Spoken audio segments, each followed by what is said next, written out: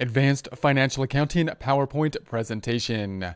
In this presentation, we will discuss functional currency. Get ready to account with Advanced Financial Accounting. Functional currency.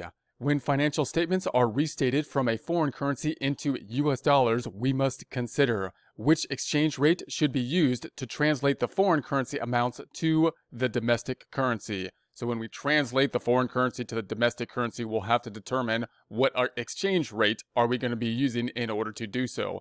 How will we account for translation gains and losses? So if there's going to be a translation gain or loss, what are we going to do with that? In other words, should we put the translation gains and losses as part of the income statement, reporting it on the income statement, the gains and losses that are due to the translation process? Exchange rates that may be used. So what kind of exchange rates might we use during this exchange process? Well, we could use the current rates, probably the first thing that comes to mind. You say, hey, we got the financial statements. They're as of the year ended of this time period. Why don't we just use the current rate? And that's typically what we will do for the balance sheet amounts, and that typically makes sense for the balance sheet amounts because remember, the financial statements, of course, on the balance sheet represents where we are at a particular point in time. So simply converting them makes some sense on the balance sheet, but you also might think, well, what about those things, that we purchased, like fixed assets at a point in time? Maybe we should use the point in time that we had the purchase took place. So you could argue on that on the balance sheet, but the current rate on the balance sheet makes the most sense. But if you're looking at the income statement, the current rate might not make as much sense because we're measuring a time frame that from a year, well, let's say for a year's time frame from the beginning to the end. So maybe it doesn't seem quite right to use simply the current rate, which would be the rate as of the end of the financial statements, if we're talking like December 31st, rather than using some type of rate that would be representative of the period that would covered, being January through December. We could use the historical rate. That's going to be the rate that exists at the time the initial transaction took place. And again, this one is often would make sense to us if we're talking about a situation like if we bought equipment or something like that, fixed assets, property, plant, and equipment, large purchases that are on the books. We might say, well, maybe we should be putting those on the books at the rate that we should be using at the time, basically, the transaction took place. So maybe we would argue for the historical rate there. And then we have the average rate for the period, generally a simple average for a period of time, usually the exchange rate used to measure revenues and expenses. So the average rate, of course, then that would be the one we would be thinking, what about the income statement that has a beginning and an end? We can't really choose one rate at any point in time to reflect the time frame, the period from beginning to end that we're talking about. So maybe it would make sense to use some kind of average. So we'll just use some kind of average and we're going to say, hey, look, this is the rate that best represents, as best as we can, one rate that best represents the entire time frame of the year. So that would be an argument there. And then we would say, well, maybe if there's a large transaction, you might say, on the income statement, a very large very material transaction, you might say, well, on that material transaction, maybe we should use the historical rate for that very large transaction. But in general, you would think that we would be using possibly an average rate of some kind for the income statement, which would make the most sense. So you can see it's getting a little bit complicated to think about the different rates. And if you're going to be using different rates, of course, you could end up resulting in having gains and losses because you're going to have different translations for, if you have different rates that are going to be used. So functional currency.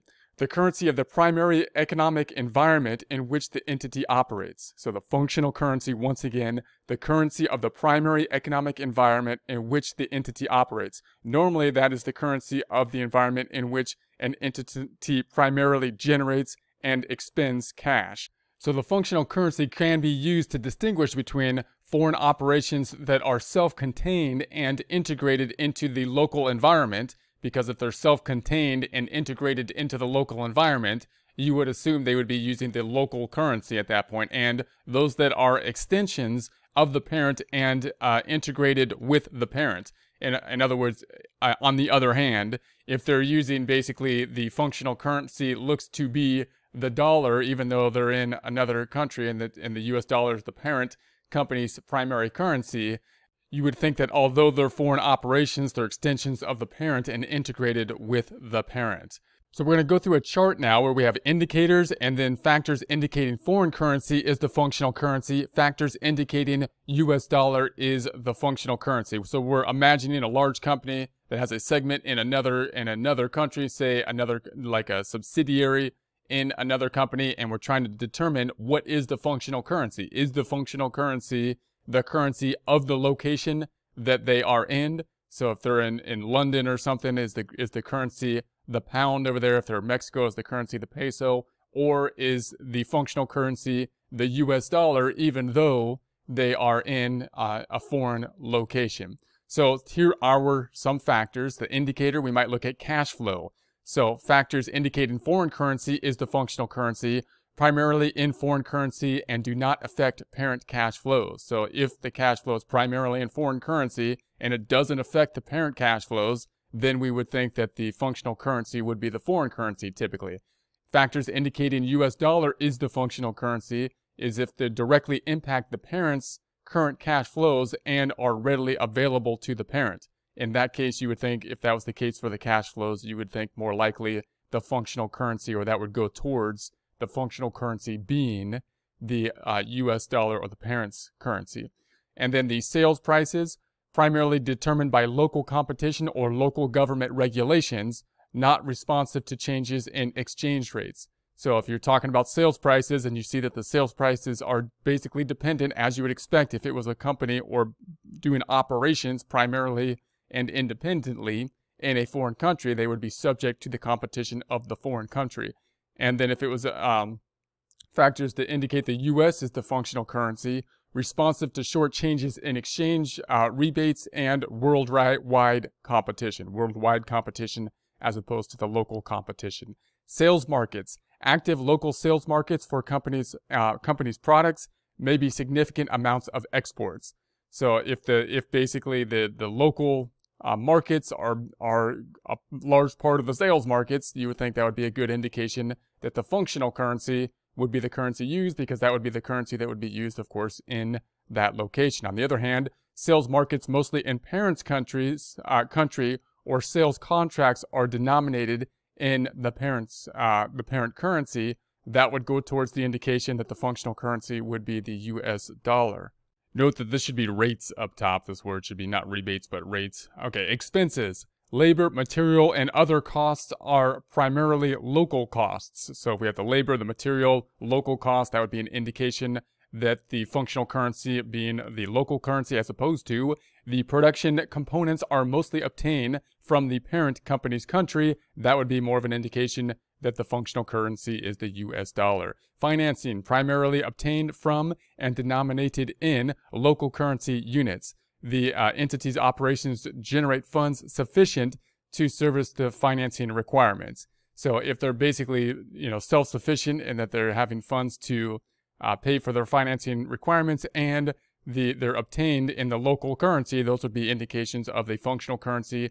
And if the primarily from the parent or other dollar-denominated financing, that would be an indication that the functional currency would be the parent's currency, in this case, in our example, the US dollar. Intercompany transactions and arrangements, not minty intercompany transactions with the parent. That would mean that they would be more independent, you would think, right? An independent subsidiary, if there was less interactive action with the parent, which would be another indication that the functional currency would be more likely to be the local currency, as opposed to if there are minty interactions, intercompany transactions with the parent, you would think then that they would be integrated more with the parent operations, and therefore the functional currency would be more likely to be the parent's currency, in this case, in this example, the US dollar. Reporting currency of parent should be used as the foreign entity's functional currency if, and this is kind of like the exception to the rule, there is a severe inflation in the local currency, inflation over 100% over a 3-year period. So in other words, if we ran through all those tests and we said, hey, the functional currency may be the local currency given the tests that we have here, that's the determination we make, but then we see that there's a severe inflation in the local currency, inflation over 100% over a 3-year period, well, that's severe inflation. So then we're still going to typically go to the point where the reporting currency of the parent should be used as the foreign entity's functional currency in that case. Why? because the financial statements can be distorted by the volatility of hyperinflationary currencies if the local currency is used as the foreign entity's functional currency.